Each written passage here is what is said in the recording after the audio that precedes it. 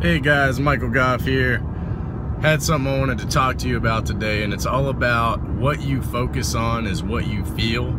So I want you to think about this for a minute and try to apply it to some things that have happened to you in your past. But let's think about something simple. What about if you're a business owner and the economy's crashing, recession, and all you think about is, oh my gosh, everything's coming down, my business is blowing up, no one's buying anything, no one's joining my gym or my facility. Like your focus becomes so negative. Does that not change how you act and how you approach people every day? Doesn't it change your demeanor, which obviously is going to change the outcome that you have in life and in business? Or what about, let's say you're in a relationship, you and your wife have been married for 10 years and you focus on every little thing that she's doing wrong instead of everything she's doing right.